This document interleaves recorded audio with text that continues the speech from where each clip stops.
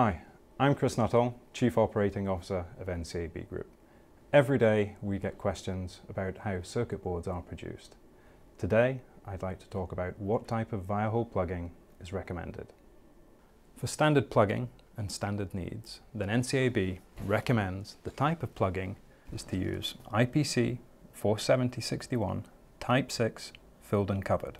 This means that we fill the via hole from one side using a stencil and a screen printing process before we apply solder mask to the surface of the panel.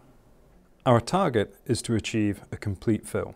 However, knowing the production and process tolerances, we accept a 70% fill. The image shows type 6 with a liquid solder mask coverage, target condition and acceptance limits.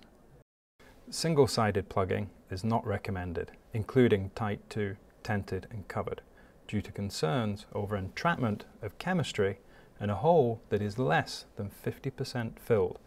There is also a risk of solder balls being present, with hassle finishes being stuck in these holes. As we allow for a 70% fill, and we may see a fill which is not flat, then should the customer need a flat finish, or if they have the hole within a pad, then we recommend using type 7 via hole structures. And here we see on a physical board where we have plugged the hole with resin using epoxy, and this minimizes the risks of any air entrapment or expansion of the via fill, and then plating between 5 microns for IPC class 2 or 12 microns for IPC class 3.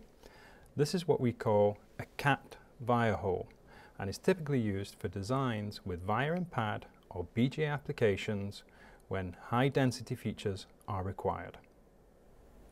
If you would like to know more about this subject, please don't hesitate to contact us at NCAB Group.